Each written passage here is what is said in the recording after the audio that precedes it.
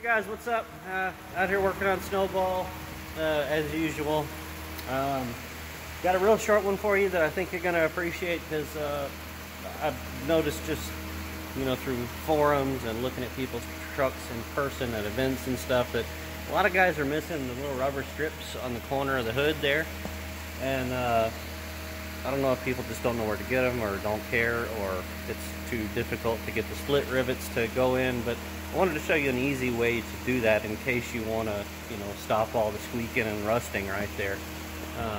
Because that's what happens is the hood rubbing on the grill rubs all the paint off and you get a big bunch of rust and the rust streaks down everything, and it's really annoying and it looks bad. So these rubber strips, which Big Mike has, see they're countersunk on one side for the rivets to sit in, they're flat on the other. And what holds them on is what I call split rivets. They're these little things right here. And to install them is actually, it would seem hard, and it would be if you didn't have the right tool, but it's not that bad. All you need is mainly a pair of pliers like this. Now, these are old Irwin Bi-Script brand welding pliers. I think these are just for clamping like pieces of sheet metal together. I don't remember where I got those or when. I have not a clue, but I've had them for a long time. You'll also need a flathead screwdriver, and this is just to get them started, okay? You can use a small pair of Bi-Scripts like this on the two on the inside, on the inside corner right there. You can use it on those two, but not these two. So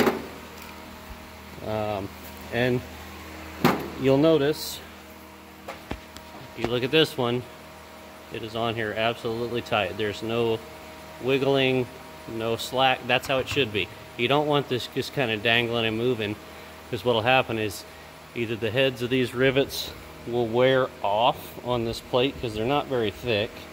They'll rub off on the top of this grill, and then your shit will fall off, or it'll rub through the small stem of them inside the hole there. It'll enlarge the hole and rub through the rivet, and then your pad falls off. So what you want to do, and let me take a second and get one of these out for you.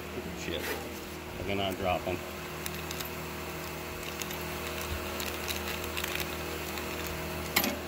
So basically, you got your rubber pad. This is the countersunk side. You're going to stick your split rivet up through the countersink, and you see it goes almost all the way through there. So you're going to put it on the hood just like this, with the groove this way, okay? Then you're going to come in behind the hood, or inside of the hood, with your screwdriver and stick it in this groove, and you're going to bend it this way, and you're going to bend it that way. So you're going to spread these tabs just far enough that it won't fall out. Then you're going to come back with these, and you imagine this is on the hood edge here, and you're going to put it like this, so your bottom jaw is on the head of the rivet, and you're going to squeeze down with the top jaw like this.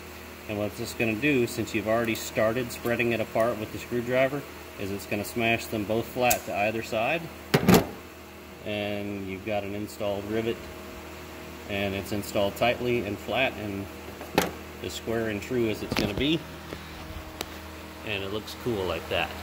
So I guess I can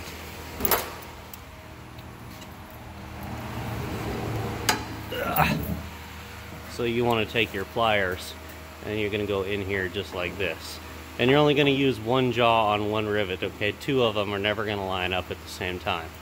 So the reason I say you can use the Bi-Scripts on these two is because there's a short enough span right here you can get on them. But for these two, you need something with a deep throat like that, so you can actually get up around the edge of that reinforcement web and close it on them. Okay? So here endeth the lesson.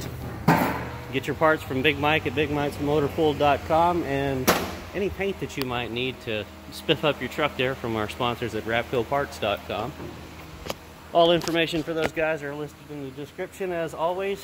We appreciate you guys watching, and we appreciate you guys supporting our sponsors because they support us.